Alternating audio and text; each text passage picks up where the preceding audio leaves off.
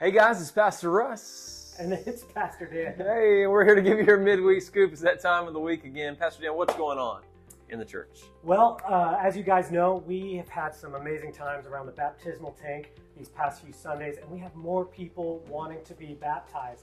So one of the things we want to do is we want to start filling out what it means to be baptized, what it means for their lives, what it means for them, and being a part of this body. And so we want to go ahead and give them the opportunity to learn more about baptisms through our baptism class. So that's going to be happening on March 19th, immediately after service, second service.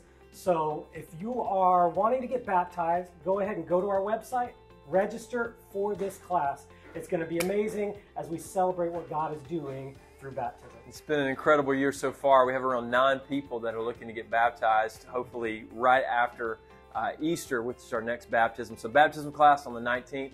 Sign up for our website, or sign up at our website at 4points.org. On top of that, we're landing the plane on our Made by the Word series from the pulpit this week. Yeah. So excited through this series to see what God's done in our church.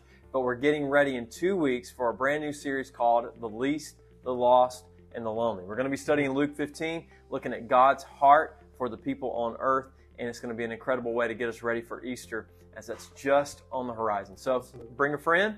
We'll see you this Sunday at 9:30 or 11. Great. See you guys there.